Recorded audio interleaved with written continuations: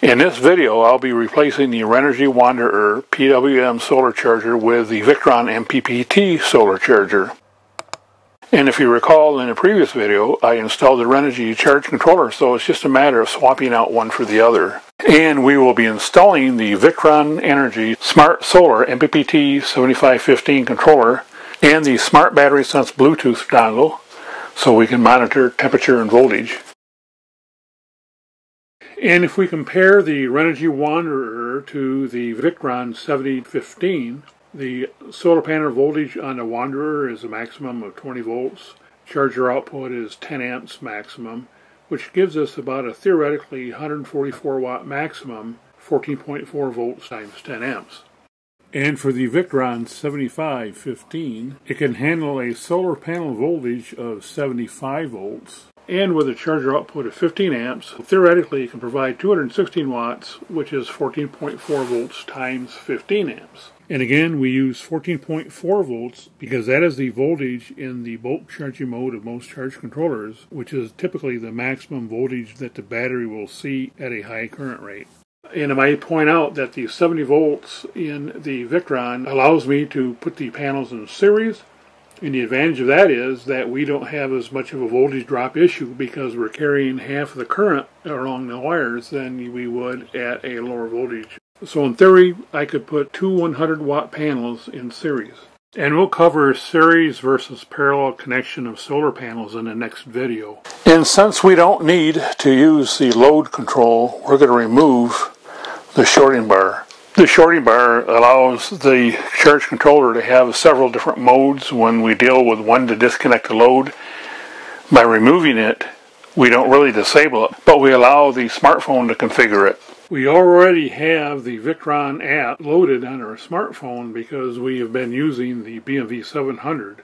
We have also installed the optional VE Smart Networking, which allows the Victron Bluetooth devices to intercommunicate. In other words, when we install a device on the app, we can communicate with that device with the smartphone. However, the devices cannot communicate one to another unless we install the VE Smart Networking as well. And it's just a matter of a couple clicks and it's pretty straightforward. We've installed the Smart Battery Sense dongle, and we have a looking for Bluetooth LED, the flashing blue light. So we need to see if we can find it with our app. And now when we go back to the app, we see the SmartSense Bluetooth dongle show up. Next we click on it and put in the default pin, which is 6 zeros, and immediately we get asked to update the firmware on the device. It's interesting to note that you cannot use the device until you do update the firmware, so they have kind of a fail-safe preventing you from using old firmware. And we're getting some red and blue lights as we are updating the firmware. And after the firmware updates, we can go back into the app and connect to the SmartSense dongle. And it shows that it's reporting 13.19 volts on the battery and 75 degrees Fahrenheit on the temperature of the battery. So it seems to be working. One thing I've noticed is that the blue light stays on whenever I am connected to the smart dongle. And then if I disconnect from the smart dongle, then the blue light starts flashing again. This is going to be on all the time, and it's only about a 7 milliampere load, so it's really not a lot, so I don't anticipate this being a big deal.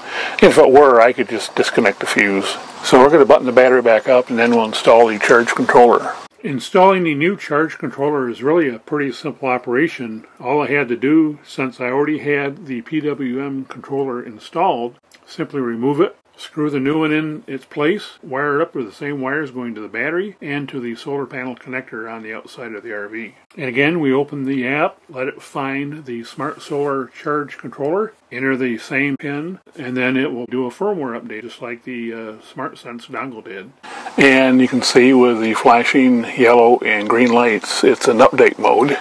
And when we connect to the Smart Solar Controller, we now see we have 77 watts of solar power, which is actually pretty good. 18.26 volts coming out of the solar panel, 4.2 amps current. The battery is at 14.29 volts with a 5.2 amps of current. So that's interesting. Look at that. It's got a lower voltage but a higher current at the battery. Again, remember we said that with the MPPT controller, it can convert voltage to current. So the MPPT controller is converting the excess voltage from the solar panel to just a bit more current at the battery. So we're actually charging with a higher current than we're getting out of the solar panel. And that is why the MPPT controllers have over a 90% efficiency rating.